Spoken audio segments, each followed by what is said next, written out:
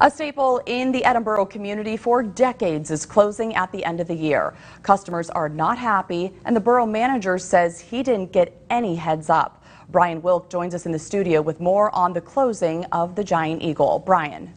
Jennifer, the Edinboro Giant Eagle first opened in 1985. They say it's a difficult but necessary decision.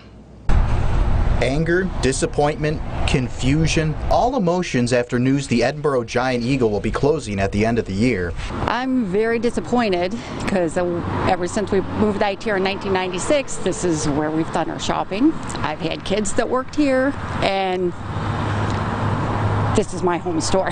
I'm going to miss it. She says now she'll have to shop at the local Walmart or take a long drive.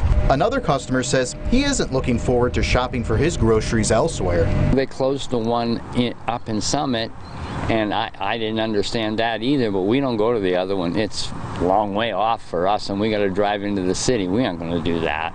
The borough manager says this is a major concern because it's the only walkable grocery store in the community. He's reached out to elected officials, Giant Eagle, and the company that owns the building to look at their options, but he hasn't heard anything back yet. This is a major issue for our municipality, as Giant Eagle is our only grocery store in town, and we are one of the lower income municipalities in Erie County. Giant Eagle did release a statement on the planned closure of the Edinboro Giant Eagle. We have greatly appreciated the support of the Edinboro community for these many years and thank our team members for their commitment to continually meeting the needs of our guests. Once the store closes, we invite Edinboro Giant Eagle guests to shop at our Mill Creek Mall Giant Eagle, approximately 13 miles north of the closing location.